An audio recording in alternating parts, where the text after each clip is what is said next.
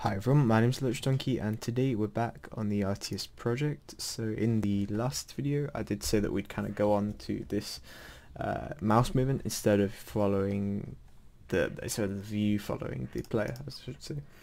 So at the moment, yeah, it follows the basic unit and it's very good like that, but it's much better to have like mouse following, because especially if once we have separate units, it can be hard to keep track of them, and it only follows one unit and it's all a big mess basically. So all the good RTS games should have this, I guess. So that's what we're going to do in this video. So the first thing we want to do, we want to mess around with the views a little bit. So viewport 0, what we're going to do to start with is we're going to take it off being the basic unit for the time being. We're going to change the camera as well so that it doesn't just take up the whole screen, so we can test the right and left as well. So all we're going to do is just half these. So now we can test moving around a lot, and if we run that now we should see that it kind of works. It doesn't move the camera at all, but we're just locked in here. It's quite zoomed in, but everything still works. Okay, these buttons should also still work. Yep. So the idea now is that we want to be able to move the camera like that, and the best way I've thought of doing this is to make a new object. It's not probably the best idea. You probably could move it using like built-in commands and stuff. The way I did it before, I just couldn't get it to work. I think it was something to do with GameMaker 2. I'm not sure though. It wasn't working when I did it. I couldn't move it. It was causing all sorts of visual bugs. So I think the best way is to use a view object like this. So all we need to do is make sure it's not visible, and then just put it in the room. Put it somewhere in the middle. It doesn't really matter, we're going to change that in a minute. The next thing we want to do is in the view ports, we now need to set it to follow that view object. Okay, we're going to make the border 0, 0, so it follows it to the point basically, because if we move this, we want to move everything. Okay, so now we're just going to whip up a bit of code. It's not amazing, it's pretty simple. I'll talk you through it. Basically, to start off with, we're going to use the X in the right direction. So to do this, we just need to get the mouse coordinates, the GUI mouse coordinates, I should say. And we want to check if they're bigger than, this is the tricky bit, because we need to check how wide our view actually is in this case. So I think we can probably use view the viewport for this, I think. And what we want to do is say minus 100. So if it's 100 from the right, we're gonna move our object. So we can use here object view plus equal dot x, I should say, plus equals, let's say 1 just for the moment. So it's just going to move 1 to the right every time our mouse is kind of in this zone. Okay, can you see it's kind of working, right? But it sometimes isn't working. I think we've reached the edge here. What we're going to do though to make it easier to test, just before I go on to the next kind of problem almost, is we're just going to do the exact same, but just have it from the other angle. So we're just going to say, is it less than 100? And if it is, we're going to go the other way. Basically, we're just checking to the left. Okay. And now if we run that, we should be able to move both left and right. The emphasis there being on, we should be able to. Now I think the problem here is to do with two things. So first of all, we need to just check what this is at calling back. And the second thing we need to check, and I think this is where the problem lies, is we need to check what this is actually calling back. Because this, if it's working, should be, I think, 120. And you can see there 960. So it's kind of not going to work. It'll work in the left direction, and then yeah, it doesn't work all the time. So what we actually need to do to replace this is where GameMaker 2, I think it does this a bit clumsily, I think. We need to do camera get view width is there, and don't ask me why we can't just use this. I'm not really sure. I think in GameMaker 1.6 there used to be view view, and that used to work very well. This doesn't now, but you know, we're gonna go with it. So we need to here use view camera 0, which will get our first camera, or our first view almost, and I think this should give us 120 if we check. Okay, so that gives 120. So now we should be able to check either side. Of course, 120 is not very big. We should be able to see here actually that actually that is going to 960. So we probably should make it go up to 960 actually, now that I think about it. So this should be view W port 0. Because it is ranging from 0 and 100 and 960 even. So right on this end you can see it's 0, and over in this end it's 960. But as you can see, it should be moving now. It takes a while to kick in, right? So why is it doing that? And this is where I think the main problem is. That was just another small bit. I think the problem is that our view.x is kind of shoved in the corner, and it takes a while to get moved out of the corner. So you can see that's 51 at the moment. If we go there, it goes backwards. You see, it shouldn't be able to go into the negative numbers at all, and that's where it takes a while to come over. Once it's like 120, it moves. Yeah, okay. Also, our player's disappeared. I don't know, our player's back over here. And you can see it takes a while to move back, right? Yeah.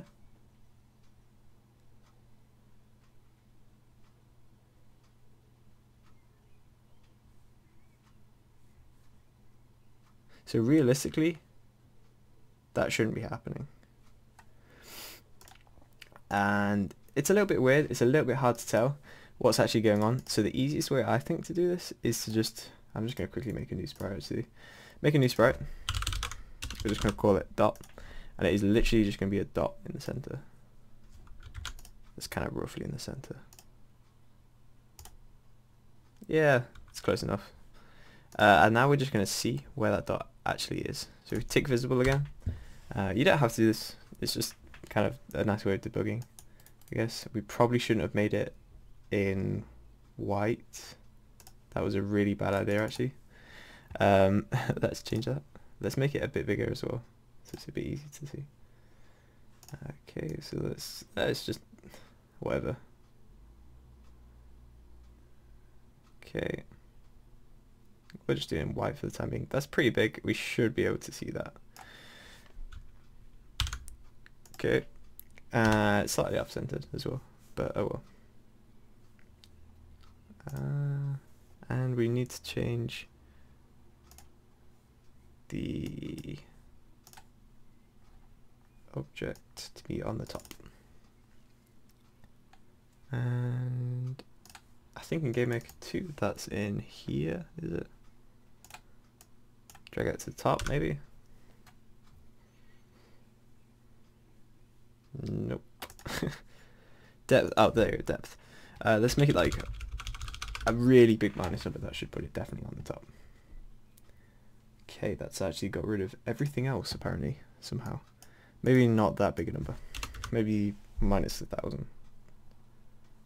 That's still managed to get rid of everything else.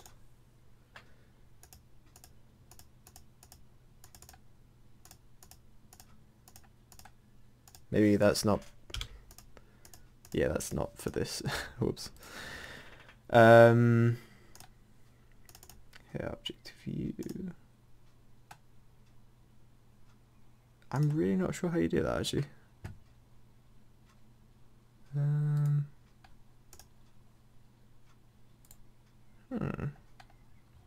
Yeah, I'm not really sure how you make it so that it gets displayed on top. I know that sounds pretty bad,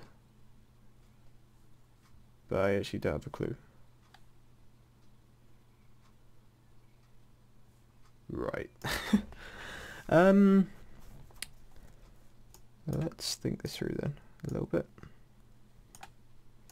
So let's just have a quick check of viewport. Let's change our horizontal speed to like 100 or something stupid, just so that it moves like instantly.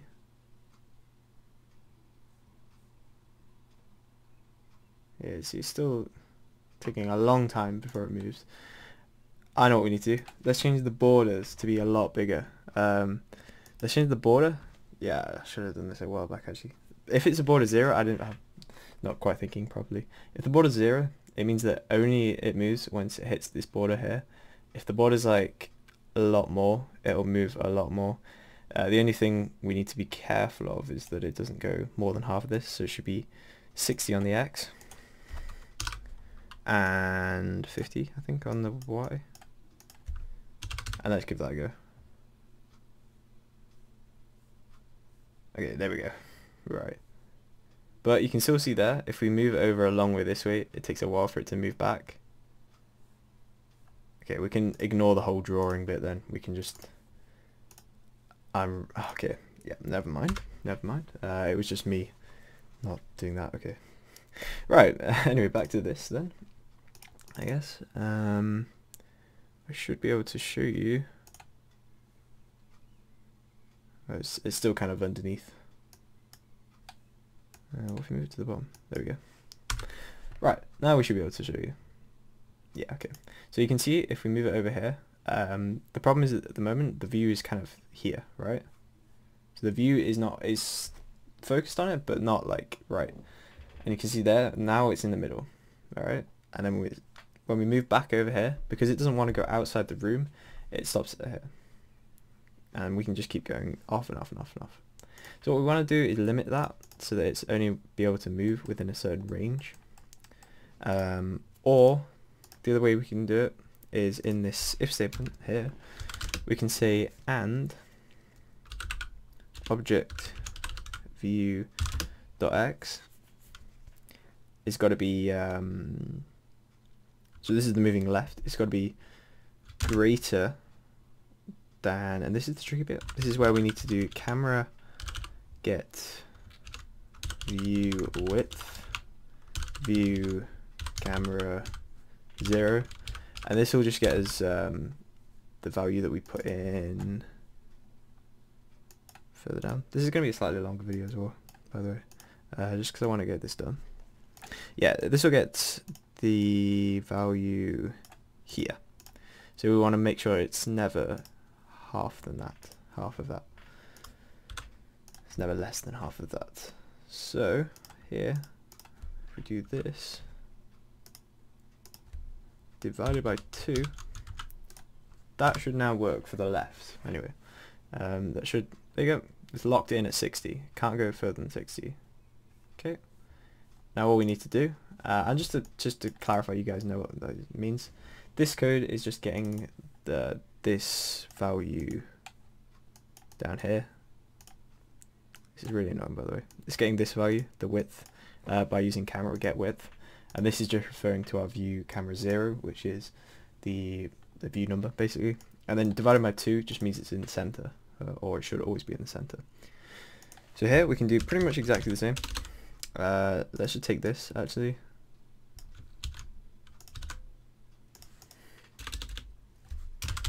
And let's make sure it's less than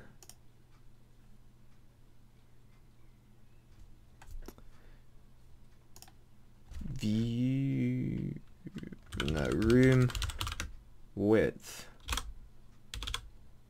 minus that, maybe, we'll see. I don't sound very sure about that.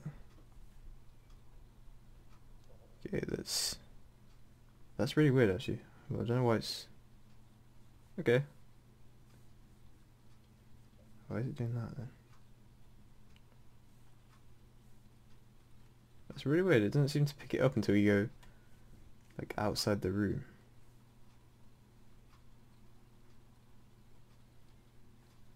I think that's to do with this code.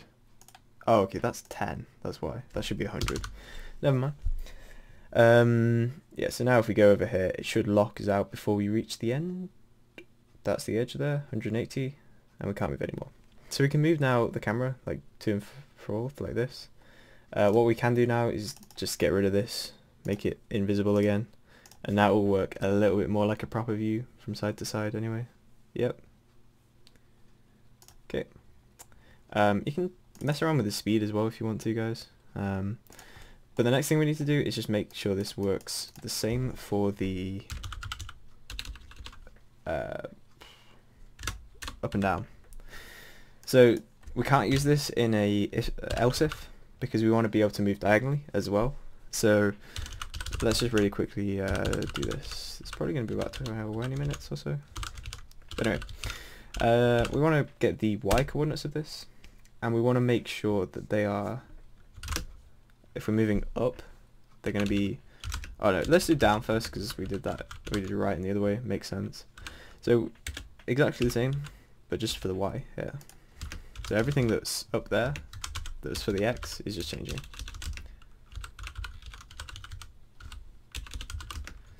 Literally everything else is the same.